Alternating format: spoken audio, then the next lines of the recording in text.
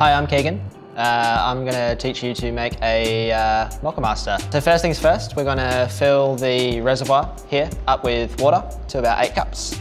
Then next we're going to put our filter in the top. What you want to do is wet the filter first, so to get any of the sort of paper flavour out of the filter there. So just going to swirl that around a little bit. And tip it out. Next thing we're going to do is grab our coffee.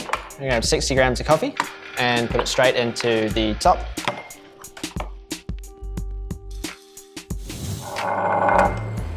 Cool. Knock out any extra bits. Move it around a little bit. And it goes. We'll make sure that we keep the latch closed for the first little bit. Push the carafe in, and we go. Just kind of wait. So we're going to wait till it hits the 6 cup mark, and we're going to pull the carafe out and stop. So when it hits 6 cups, you want to pull this one out so it stops. And then we're just going to stir the grinds here. Just make sure that the water gets all of the grinds. Then we're going to make sure we pull the latch up all the way and stick it back in so it can start again.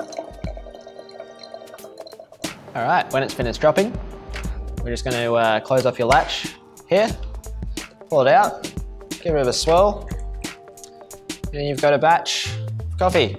It's good to go for about 3 hours in a cafe. If you lock it off, it's good for the whole day.